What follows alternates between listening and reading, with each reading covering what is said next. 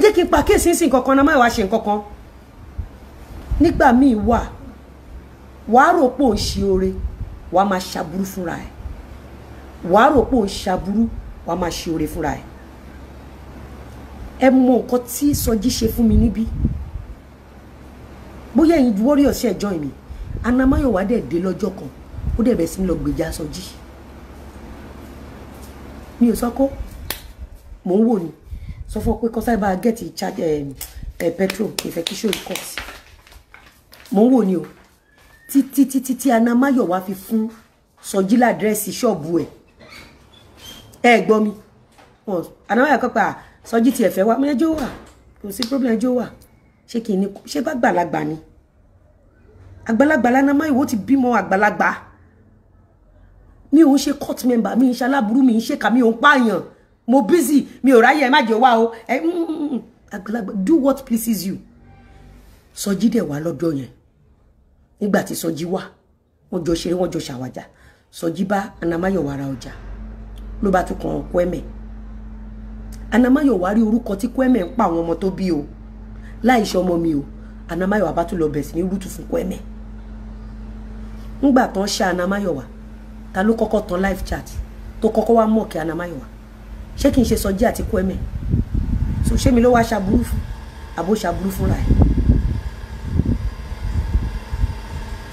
kí lẹ rò pé ó máa dùn Anamayowa jù láyé ẹ̀ tó nǹkan tí Sọjí àti Kweme ṣe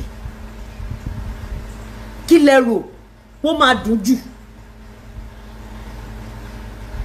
Àbíkẹ́ Empire ṣé mo sọ̀rọ̀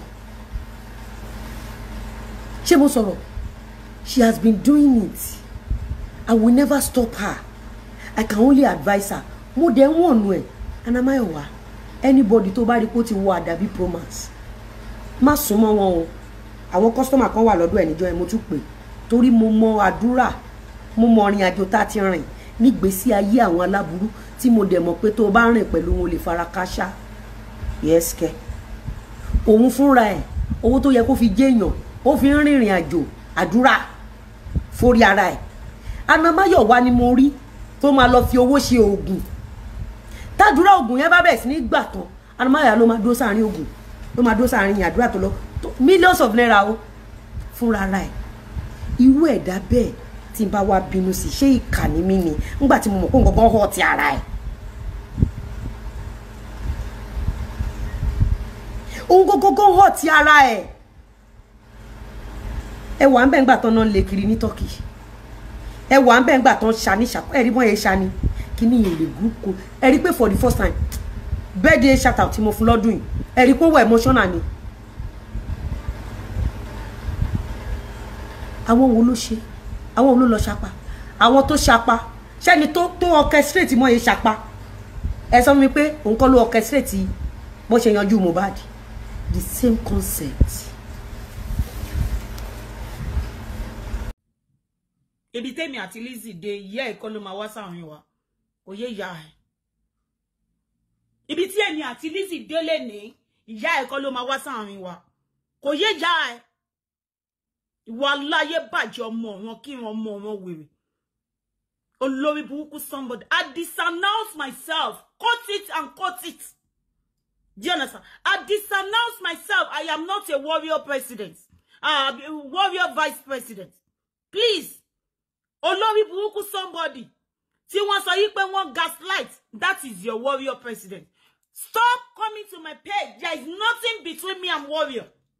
Stop coming to my page. I think this is announcement. You see this page? It is not for warrior. This is Mommy Anamayowa International. MHM. Mommy Anamayowa page. Simple.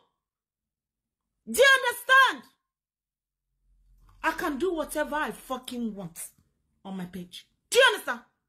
Mo le ṣe bó ṣe wù, mo le ṣobo sílẹ̀ lórí page mi. Do you get it? Tẹ́ bá ti sanwó oṣù fún mi, ẹ má sanwó oṣù yẹn mọ́. Do you understand? Tẹ́ bá fún mi l'allowance, ẹ má fún mi l'allowance yẹn mọ́. Keep your money to yourself because I don't even collect no money. Do you understand? Ẹ jẹ́ kó rí yín pé. Do you understand? Do you get it now? So that anything I do on my page, it should not be a headache to your family. It should not be headache to you. This is my page. I have disannounced myself away from war. I am a warrior for Jesus. Do you understand? I am a saga blogger. Do you understand? Saga blogger, Nimoje.